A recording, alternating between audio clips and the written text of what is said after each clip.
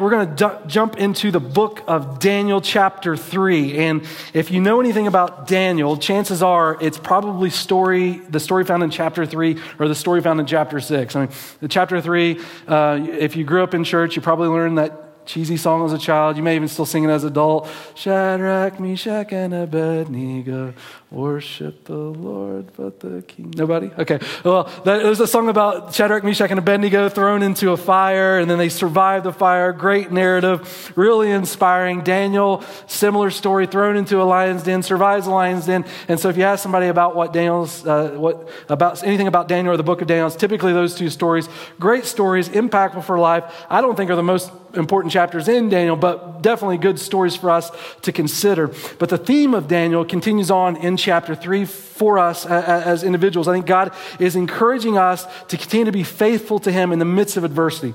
And God's showing us when our back's against the wall, it looks like darkness is about to conquer, that God is not finished accomplishing what he desires to do in this world. And God works through his people as his people make himself available to him. As we surrender our lives to God, God makes his glory known in our lives. God's glory is ultimately known regardless, but God wants to work through his people as we desire to know him and make him known. That's the theme of Daniel. And in the midst of adversity, God is encouraging his people through four primary characters: Daniel, Shadrach, Meshach, and Abednego. In chapter 3 today, we're looking specifically at Daniel's three friends, Shadrach, Meshach, and Abednego.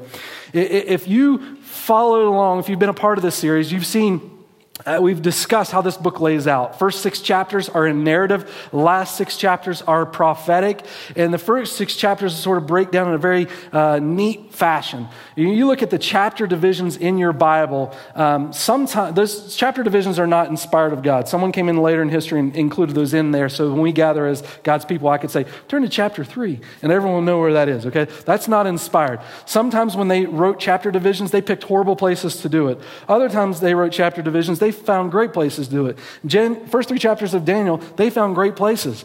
The narratives, Daniel chapter 1, the narrative of chapter 1 ends in the last verse of chapter 1. Narrative chapter 2 ends the last verse of chapter 2. Narrative chapter 3 ends at the last verse of chapter 3. Make great stories. So if you want to tell a story of Daniel, you can just take each chapter.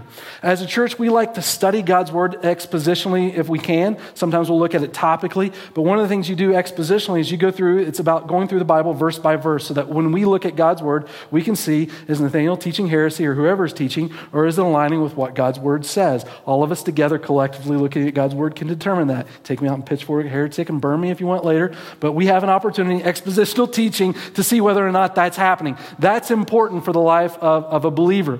But on the same idea related to that, when someone tells a narrative story, there's typically one primary theme, one overarching thought of which the narrator wants us to discover within the text of that passage. And so Daniel chapter 3, just like the other verses or other chapters that we've looked at, is a rather lengthy portion of scripture, one that we can't go through verse by verse, but the broad topic of what's being taught in this narrative, we want to gather together as God's people to make the application to our lives and what God desires for us to know in the book of Daniel, assuming he wrote it down for us to gather something from it, right? And so for your understanding, if you read Daniel beyond today, or if you're studying Daniel as we go through this together, just to remind you, chapters 1 through 6, narrative story of how God's worked in history to encourage God's people to continue to pursue the Lord, that in the midst of darkness, God's working things out. Chapter 7 to chapter 12, he prophetically lays it out for us to let us see how he's going to continue to work. And so when you look at Daniel, it sort of breaks up in those two sections. Chapter 1 sets the backdrop, and then this unique thing happens in the text. Chapter 2 really mirrors chapter 7. And chapter 3 mirrors chapter 6, of which I just shared with you. Shadrach, Meshach, Abednego, thrown into a fire, survive. Chapter 6, Daniel thrown into a lion's den, survives. Chapters 4 and 5 mirror one another too. And then when you get to chapter 7, it sort of opens the door for understanding the rest of the book of Daniel. And so that is how it lays up for us. But I just want to set the stage for us then and what's happening in the beginning of chapter 3. So if you remember last week, chapter 2, we ended with Daniel interpreting this dream for Nebuchadnezzar. Nebuchadnezzar praises the God of Daniel, but Nebuchadnezzar from there continued to be a polytheist. He recognized the authority of Daniel's God, but acknowledged that he believed that this was one of many gods.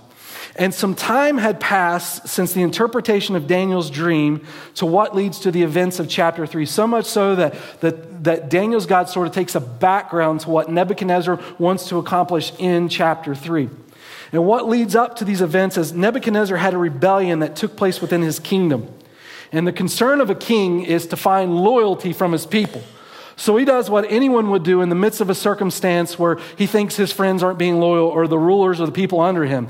He builds a 90-foot statue of gold, right? I mean, no, that's nowhere in the realm of our possibility. But he builds, you think Babylon is the modern day, bigger than America. It's just, it conquers the world. It owns everything. And Babylon is it. When you think about civilizations dominating, Babylon is what comes to mind during the time of Nebuchadnezzar.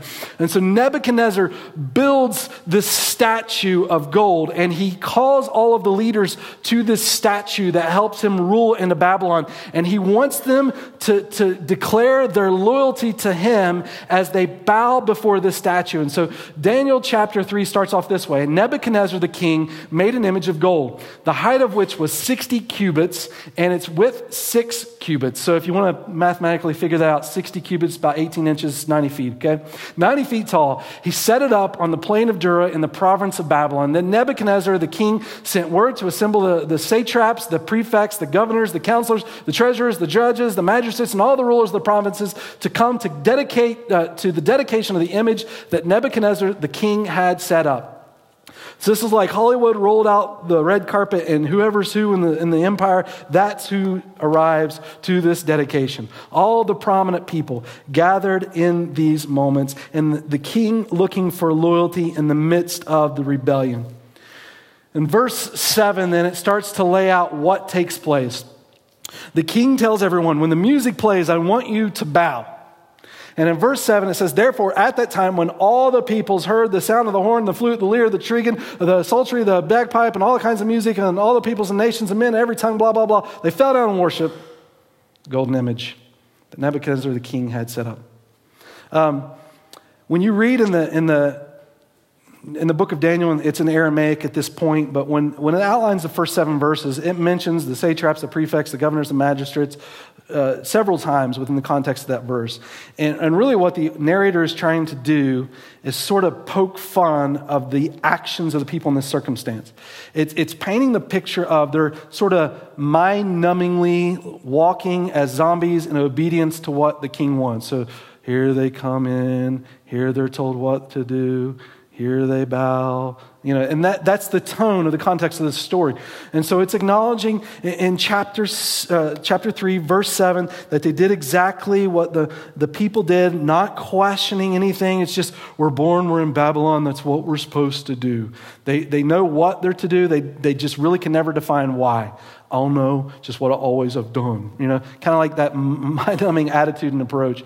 And then in verse 8, we find out in the story that Shadrach, Meshach, Abednego, they do not bow. And so it says this, for this reason, at that time, certain Chaldeans came forward and brought charges against the Jews. The Aramaic text literally said they ate pieces of the Jews. They're so frustrated by these individuals that were conquered, brought into Babylon, that continue to capture the king's eye and get raised into position, that they're jealous of them. And they didn't do what the king says, and they want their position, so they come before the king and they tell him, hey, Shadrach, Meshach, Abednego, they didn't bow like you told everyone else. We want to eat them. Or we hate them, right? More or less. And so Shadrach, Meshach, and Abednego, they're brought before the king. And they're told to give a defense for their decision not to bow. I love their answer.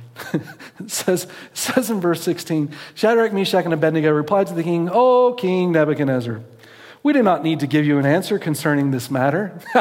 But then in verse 17, they go on anyway. If it be so, our God, whom we serve, is able to deliver us from the furnace of blazing fire. I should tell you, by the way, the king said, if you do not bow, Shadrach, Meshach, and Abednego, or people, I'm going to throw you into this furnace. And Shadrach, Meshach, and Abednego are brought before the king, and the king says, listen, I'm going to give you one more opportunity. If you do not bow, I'm going to throw you in this furnace. And so they say in verse 17, we're not going to bow. God can deliver us from this furnace of blazing fire, and he will deliver us out of your hand, O king. But in verse 18, but even if he does not, let it be known to you, O king, that we're not going to serve your gods or worship the golden image that you have set up. And then in verse 19, give the king's reaction. And the king was so happy, and he called them their best friends, right? That's not what happens. It says, then King Nebuchadnezzar was filled with wrath, and his facial expression was altered to Shadrach, Meshach, and Abednego. I'm just curious. Have you ever seen this reaction from your parents? Like, they tell you to do something you don't, and then all of a sudden their face gets so contorted with like frustration but upset and hurt all at the same time. That's Shadrach, Meshach, and Abednego. He's going to blame Nebuchadnezzar. He's going to blame Shadrach, Meshach, and Abednego later in life for all the wrinkles that they gave him. I had to contort my face with such anger. All these wrinkles and gray hairs are your fault. That's kind of what's happening in this story. And then it says, verse 20, he commanded certain valiant warriors who were in his army to tie up Shadrach, Meshach, and Abednego in order to cast them into the furnace of blazing fire. Now, I want to pause here for a second and just consider the context of the story so far. I want to tell you, I'm going to make some illustrations to today, but this isn't the primary conclusion of what this narrative story is about. You got to think, Shadrach, Meshach, and Abednego, how incredibly isolating and lonely this moment would have been. Here they are in this authority, in this position before the king. They're brought to serve the king. And now in the midst of all these people gathered around, bowing down to the king, they stand out. And one of the reasons they stand out is people are already jealous of them. People already hate them. They want to eat them. And in the midst of these moments, it would be completely rational as a human being to try to justify a behavior that would choose not to stand for their God, but they still choose to stand. I mean, something along the lines of, let's just not raise a stinker fuss. Let's bow to Babylon, and then later we'll follow our God. I mean, in this circumstance, it's easy not to. So let's just do what we're told, and then we'll continue to pursue the Lord after this. But Shadrach, Meshach, and Abednego, in the midst of this lonely, isolated activity from the rest of the culture, chooses to run counterintuitive to what the rest of the individuals are mindlessly behaving in.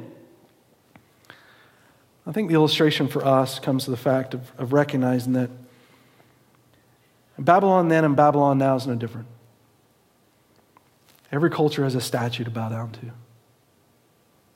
Matter of fact, every culture probably has multiple statues in which we're called to bow down to. And Sunday is sort of that isolated place where we find protection, maybe from those circumstances, provided you weren't already arguing before you came to church today or gathered as God's people, I should say, as the church. But tomorrow, you'll be called to bow to something. Something's going to tempt your heart, pull at your heart. In this story, Nebuchadnezzar represents a particular kind of strength, a certain amount of influence. You think in the story of Shadrach, Meshach, and Abednego here, there is no greater authority of temptation of which they could buck against than the power of Nebuchadnezzar. But Nebuchadnezzar becomes a representation of any strength that we might face that would call our heart to worship anything other than God. And you know, the battle isn't so much over the statue, rather what's taking place in the heart of Shadrach, Meshach, and Abednego. You know, they're not the only Jews that are probably at this gathering. The story tells us they're the only ones that didn't bow. What would lead a heart to bow? I'll tell you what leads our heart to bow. It's not the statue itself, but maybe the temptation, the driving force that provokes our heart to bow. I mean, for Shadrach, Meshach, and Abednego, it could have been anything. Could have been they want to be ahead in the popularity contest, right? They feel the peer pressure. I mean, for us culturally today, what might cause our heart to bow is we give in to certain things that we know aren't healthy for us because of sadness, loneliness, depression, anger, stress. I mean, Nebuchadnezzar becomes a picture of some sort of strength that influences our heart to bow to whatever the cultural statue is that you face on Monday. When you read the story of Daniel, we've seen this together. Daniel chapter 1, verse 10 You remember how this story unfolds? Daniel and his friends carried up from Babylon, from Jerusalem or the southern tribes of Judah into Babylon, and they're given all of the great things from the king: education, servants, clothes, food. And Daniel says, I'm not eating the food. He'd already resolved, chapter 1, verse 9, he resolved in his heart to honor God in the midst of any circumstance he faced. And so I'm not eating the food. The food will defile me. I have certain laws I follow as a Jew. I'm not eating it. And then in verse 10, the one that was told to help take care of Daniel, when Daniel says he's not eating the food, he responds and says, it says this in verse 10, the commander of the officials said to Daniel, I'm afraid of the king. Meaning the reason I mindlessly come before the statue and I bow is because the thing I revere in my life is the king. The king dictates what I do. However, in the story in chapter 3, these three individuals, these Jews, they don't bow. Why? Well, for the same reason. They fear the king. But in this story, it's not the king Nebuchadnezzar, but rather the Lord who is king. In Acts chapter 5, there's this story that unfolds of the early churches. They're going around and sharing about Christ. And in the story in chapter 5, they acknowledge that even then there are certain things in which they're commanded to bow to, certain statues in their life, and they refuse. And Peter sort of lays it out like this. He says in verse 29, but Peter said, Peter and the apostles answered as they're talking to the leaders, the rulers, they say this, we must obey God rather than men. And so there is this battle for our hearts as to what takes authority in our lives. And I just want to throw out the thought that the theme of Daniel 3, Daniel 1, 2, and 3 for us is really circulating over the idea of fear. What do you fear? King of Babylon? Or the Lord? The reason one compromises and the other one doesn't in this story is fear. Well, what exactly does fear mean? Because anytime you talk about fear, I find it becomes a very contentious word. For me especially, because when I talk about fear, I just want to tell you guys, I'm puff out my chest and say, I ain't afraid of nothing, right? And if you don't believe me, no, I'm just kidding. I'm kidding. I want to talk a big game. When you talk about, I'm not afraid, I fear not. You know who I am? Man, I'm a New England Patriots fan about to kill the Denver Broncos today. You cannot stop it.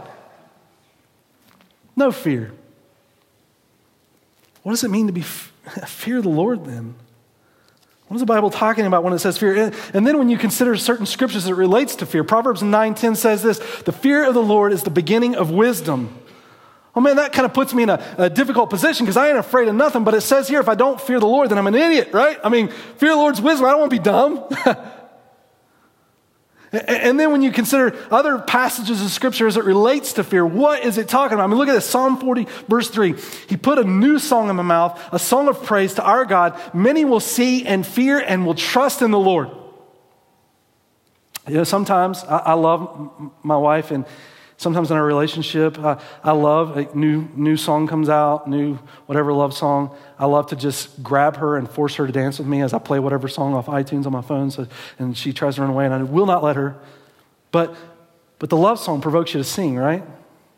I can be your hero. Yeah, it's like love inspires my heart to sing. But it's saying in this passage, Psalm 40, verse 3, that this individual is singing on the backdrop of the fear of the Lord. Now, I have never sung a song because I'm afraid. Or maybe I'm like some kind of boogeyman song walking on, please don't hurt me, please. Yeah, something like that, but I'm not singing any song of praise out of fear.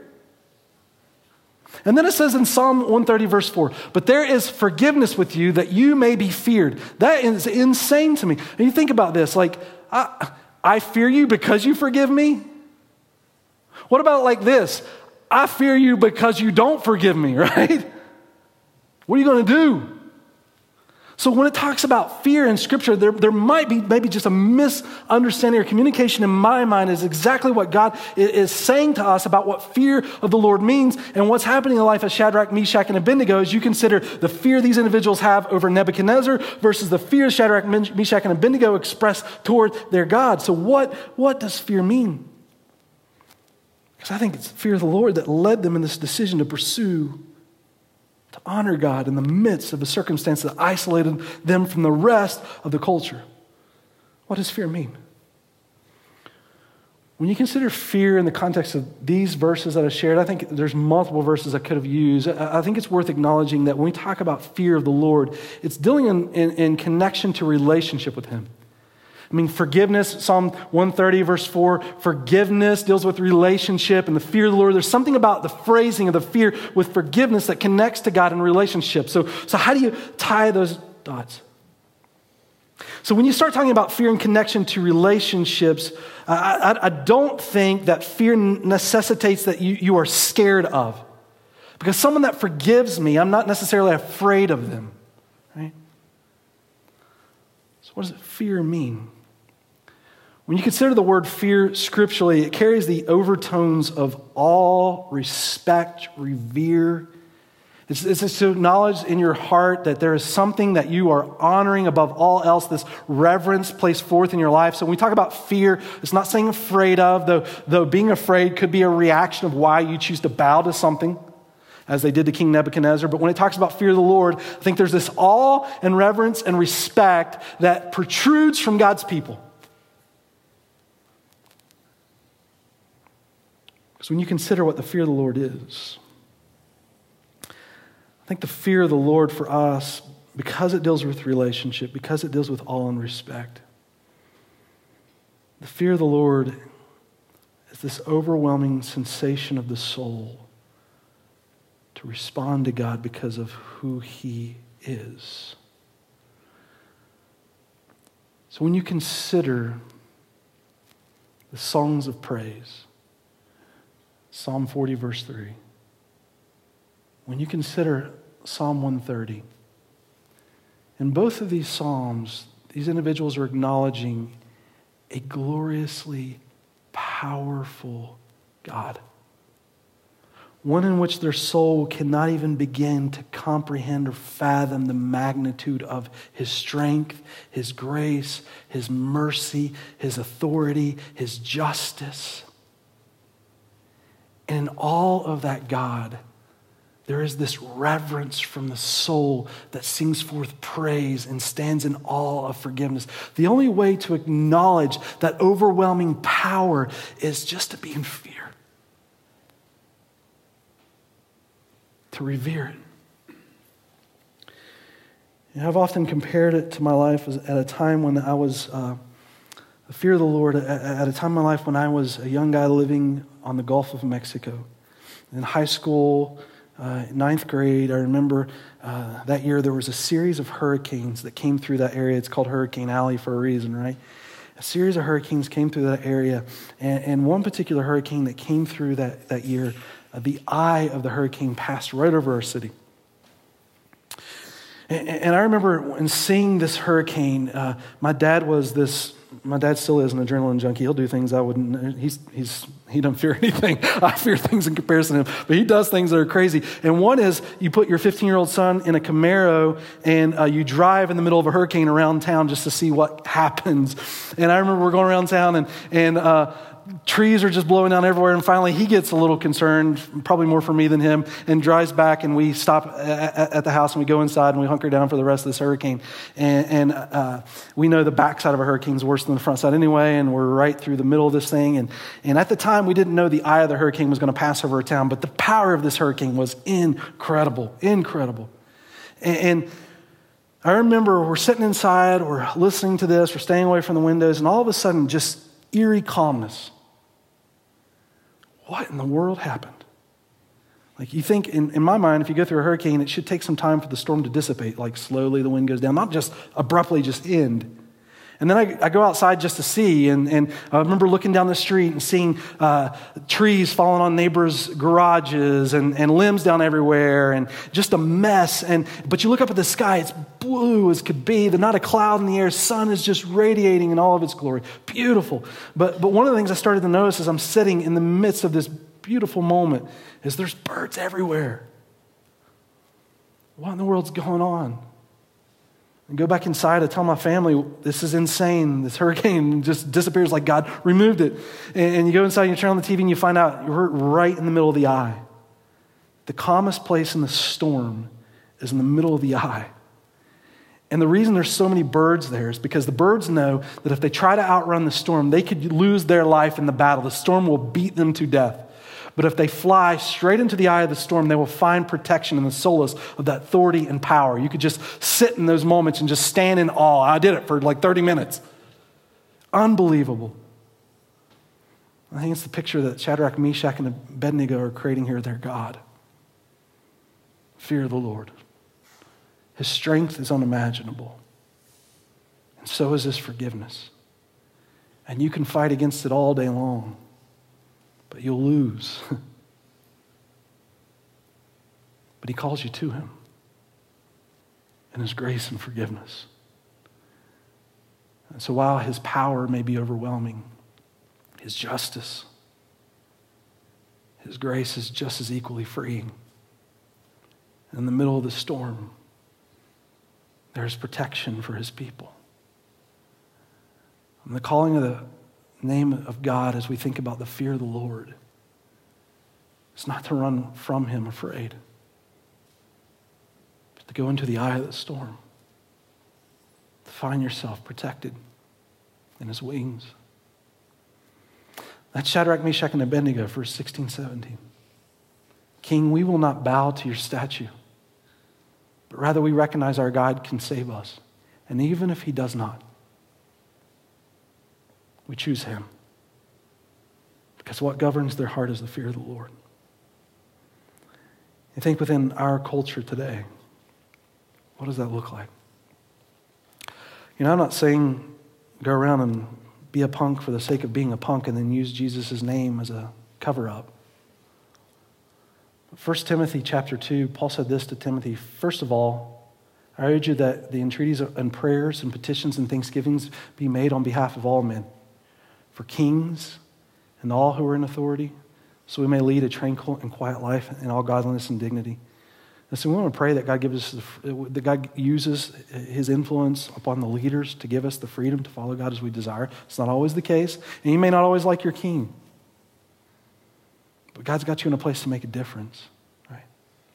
And so Paul is saying to Timothy, we're not going out here just to be a group of people that people don't like, but rather we want to influence the culture. So he's saying, listen, pray and petition with thanksgiving be made for all men, for the kings and all in authority, so we may lead a tranquil and quiet life in godliness and dignity. Then he tells us why. He says this is good and acceptable in the sight of God our Savior. So this is pleasing the Lord. And then he says, who desires for all men to be saved and come to a knowledge of the truth. So God's got a plan. He's working out in history. In the midst of darkness, he's calling people to him. You are the light that he's created in this moment to stand for God, to allow your heart to revere and fear him above all else.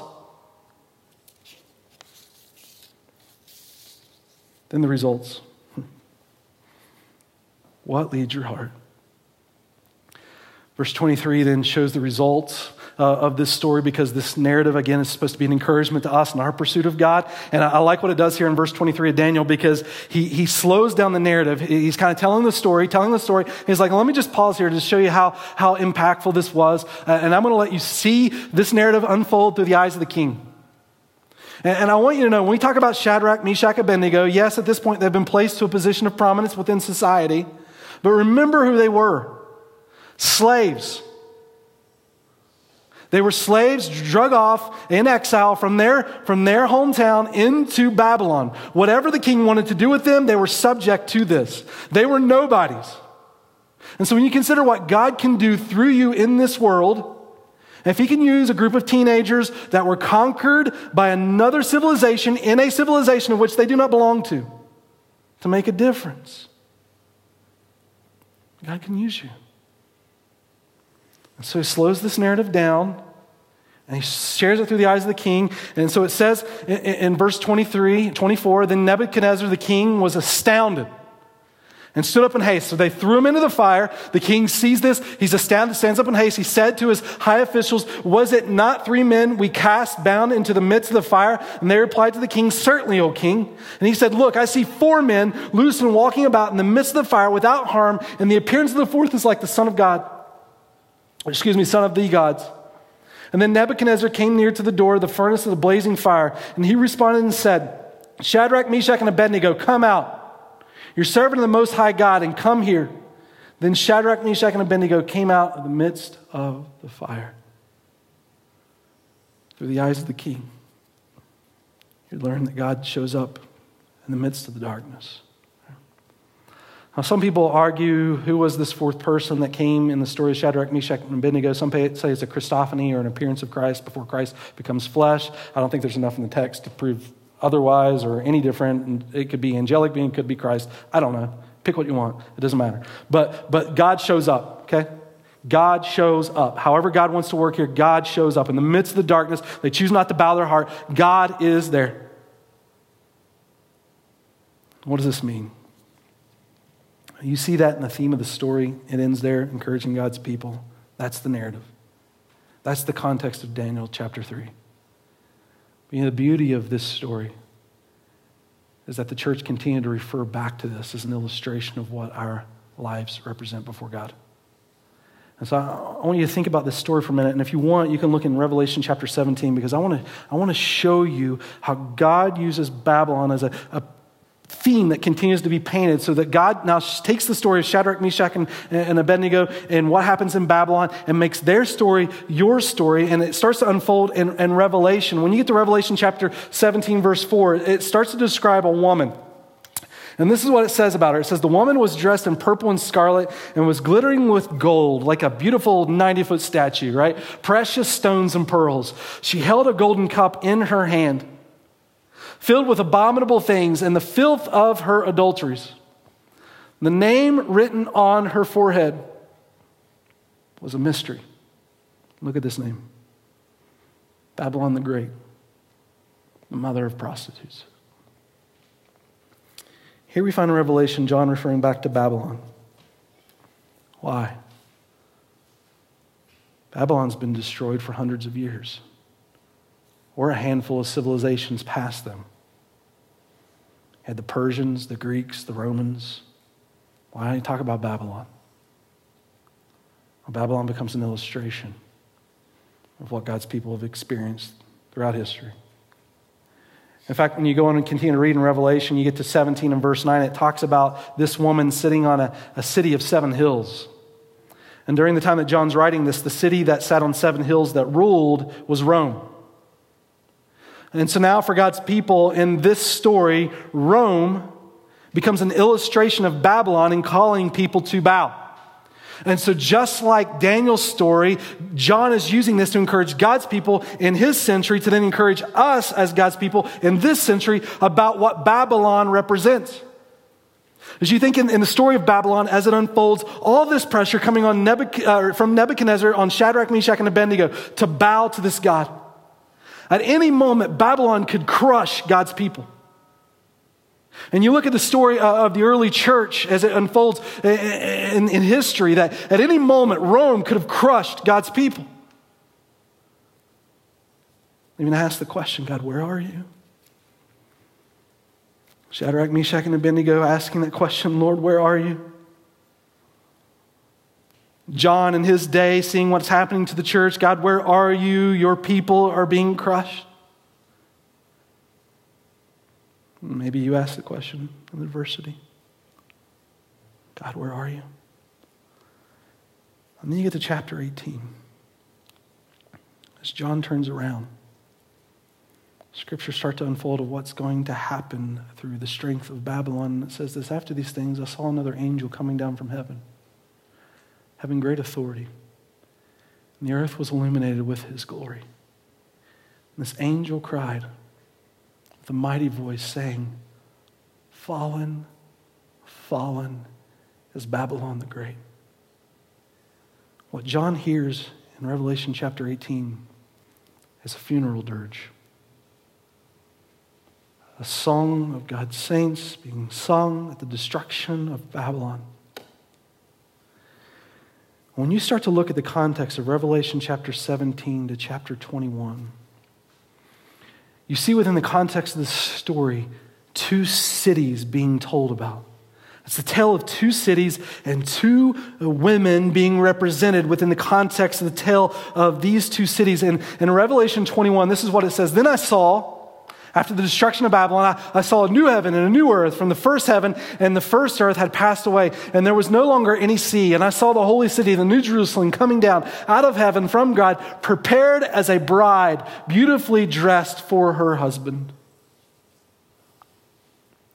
There was the prostitute of Babylon and the bride of God's people. And the beauty of the story as it starts to tell about these two cities is if you read further in chapter 21, it starts to describe the beauty of this new heaven. Whereas in Revelation chapter 17, you see the great prostitute of Babylon wearing gold and pearl and drinking from a golden cup and beautifully adorned. Here in this story, you see in chapter 21, God's people, the bride, and heaven coming down and the streets laid with gold. And so rather than the prostitute wearing the ornate figures to attract people to pursue it, you see the glory of heaven being made known in the streets of gold and the gates of pearls. The story of Babylon continues to be told. Why? Because it's your story too. When you see how Babylon unfolds in the history of Scripture, what you find is that within the city that will fall, that is Babylon, there is a story being written of another city. On that is a rock that will crush Babylon. And you see within the context of this story, this call to bow to the images of Babylon. And the story becomes a reflection of you. Will your heart stand for God or bow to the prostitute? You know, when I read a phrase like that or just pose that question, here becomes my fear in saying it, is that the story of Daniel and his friends and bowing to a statue was a very bold moment. There was this moment where they were called to rise and they rose, right? A very defining place. But I think it's important to recognize that the decision in that moment to stand in such adversity didn't begin in that moment. It began way back in chapter 1 when they resolved in their heart. And they first started to fight the smaller battles of society. And what I mean is this. Being people that make a difference in life may not lead us to a place where we stand before a statue and have a decision to bow. But I think the battles that we win begin first with an attitude of complacency, of indifference, of tolerance, of sweeping under a rug, of half dabbling with the world and half dabbling with Jesus. I'm not looking to walk out of this facility and gathering as God's people, as His church, and saying, okay, where is this giant statue? I want to just declare I'm not going to bow, but rather recognize in my life there are going to be many, many idols, M-I-N-I, right? Many idols, and M-A-N-Y, many, many idols, of which will beckon my heart. What do I fear? I think sometimes it's far easier to stand against the big statue. It's such a defining place. What about in the quietness of my life? What about when no one else is watching? What then? I think the only thing that drives our heart in those moments is the fear of the Lord. The message of God through Daniel's friends. Don't bow. The message in Revelation to John in the early church. Don't bow. God's able. The message to you. Guys, don't bow. The reason. Don't bow to Babylon. Because Babylon's going to bow to God. Don't live for those things that won't matter. But let your heart walk in the fear of the Lord. It is overwhelming.